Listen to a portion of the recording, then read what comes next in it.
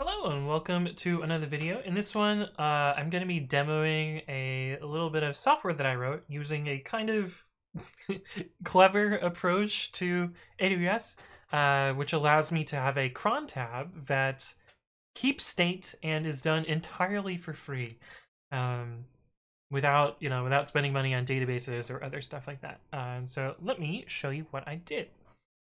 Okay, so for today we're going to be talking about this shiny Pokemon scraper. This is kind of my cron example that I wanted to implement, and what this thing does, just to give you a TLDR here, is there's these events, these in-game events in Pokemon Sword and Shield, and sometimes they have guaranteed what are called shiny Pokemon. Shiny Pokemon are basically normal Pokemon except they have a different color. So you can see this Pokemon here versus this Pokemon here, this one is shiny. And occasionally these events have guaranteed shiny Pokemon. So I wanted to basically scrape these pages periodically and email myself whenever a new one got created. But I didn't want it to email me continuously if if the latest one was shiny. Like this one came out a few days ago, and if it would have emailed me every time the cron fired, that would not be great. So I needed some sort of state in my model. And so what I decided, or what I figured out, was I can utilize a few AWS services that are provided entirely for free to implement this for me. And the first service that we're going to be using in here is CloudWatch Events. I'm actually going to very briefly go over the Terraform code for this. It matches up pretty one-to-one with how you would set this up in the console. I find that Terraform is much easier to read than me clicking around the AWS console, especially because clicking around the AWS console is it's not gonna be that way forever. But you can use CloudWatch events to set up a cron trigger, basically allow you to periodically run some software. And in this case, I'm using that cron trigger to run a lambda. Now, lambda on AWS has, I think it's 1 million free executions per month. So as long as you're not running something 1 million times, you're pretty much fine to use lambda as essentially a free service to run stuff, whatever compute you need. But lambdas are pretty limited, and we'll talk about some of those limitations in a bit. But in my case, I'm using this lambda to do that scraping. So it's loading that page, deciding whether it's shiny or not, and then sending that off to an email service. And in this case, I'm using SES. I think it's Simple Email Service. I don't know. It's Amazon's emailing thing. But the real the real breakthrough thing here is I'm using this lambda to store state. So not only is it code, but it also has data stored in the lambda itself, and the lambda updates itself as a side effect of running.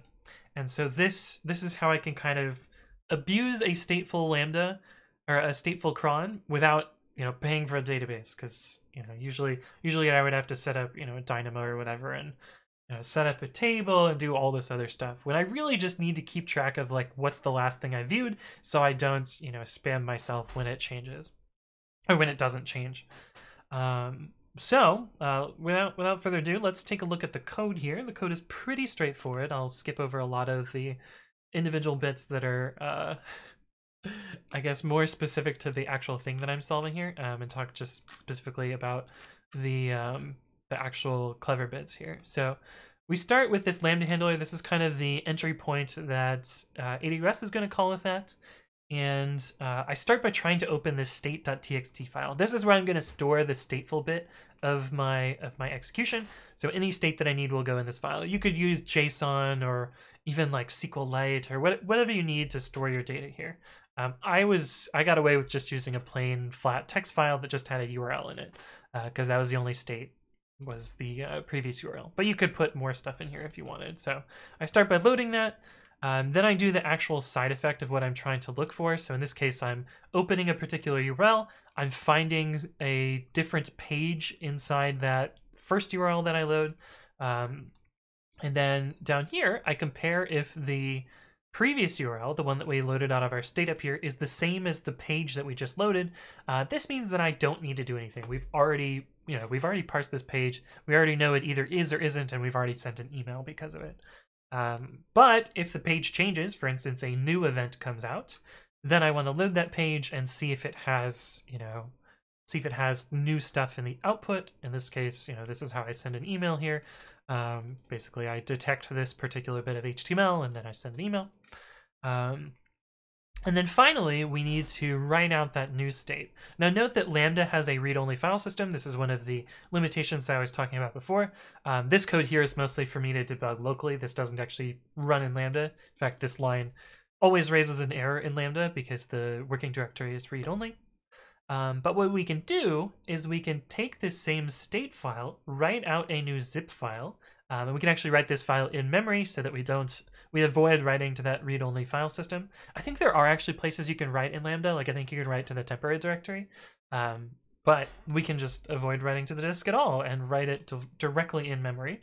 So what I'm doing here is I'm using a bytes.io, I'm using the zip file module in Python to make a zip, and then finally I call lambda client.update function code. So what this is doing is it's replacing the running function code, so the next time this gets run, it will have whatever state.txt that I have written inside of it. So you can see that I have made sure to write it into here.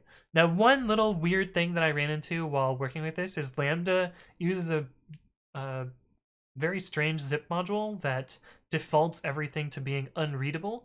So if you don't set permission bits on particular files, you just won't be able to access them. So that's what this little external adder 644 left shifted 16 does. This is the the Unix read-write mode. So this is read-write for the user and then read for the group and other. But anyway, that's kind of the TLDR about how this thing executes. Now I want to show you the Terraform that brings this all together. So if we go into Terraform, I basically have 3 files here. The first is the AWS provider. This just says, hey Terraform, use AWS.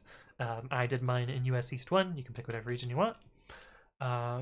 This is the role. We'll actually look at the role first because this is what says gives the permissions to the Lambda to do whatever it needs to do. So in this case, I say, run this from a Lambda, allow it to create logs so that the Lambda can write output and I can debug it. And the important bit is I'm allowed to update function code on itself. So this is kind of like a circular reference to itself, but it allows the Lambda to update itself in place and kind of replace out the state with new state as a file. Oh, and then I also allow it to send emails. So that's this last bit. And then finally, I set up the Lambda. The Lambda has some variables for how the email works. You don't really care about that. We have this CloudWatch event rule, which has this special cron, and it hooks up that cron to the Lambda. So basically, I'm using CloudWatch events to trigger a Lambda periodically, and then the Lambda updates itself with the state that it has. And this is, I'm really happy with the result here. I can actually show you this.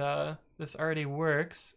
So here is an example, output where it ran and said, "Hey, here's a new shiny raid," and I was able to, run this and get the shiny Pokemon from it. But anyway, that's that. Hopefully you found this interesting.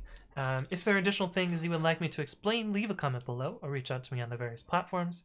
But thank you all for watching, and I will see you in the next one.